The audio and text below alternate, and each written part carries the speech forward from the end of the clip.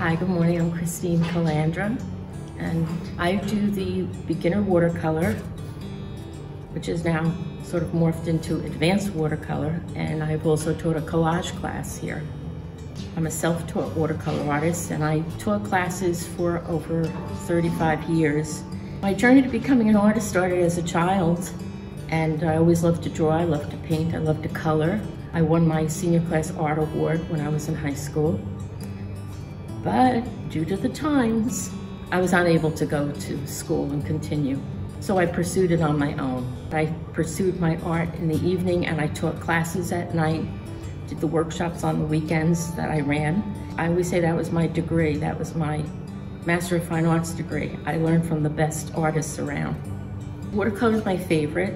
I like the fluidity. It's magical to me. I can get some very good results, and sometimes you just never know what's going to happen on that paper. There could be a plan, and maybe there's not a plan.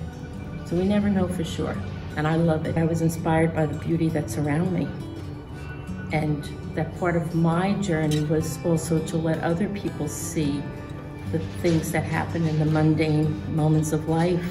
You know, maybe the way a shadow comes across a window or in a windowsill, or how the shadow might fall on the leaf. And in our everyday life, we pass it every day, but we never really look at it. We don't see. So part of my journey was to really learn to see, and also to show other people, look what's right in front of us. We don't have to go to the exotic places, because sometimes right in your kitchen is the most beautiful painting happening. Our group is very social and very connected. There's been people who have met and have traveled together, and the friendships have grown through this, not just in my classes and these classes here.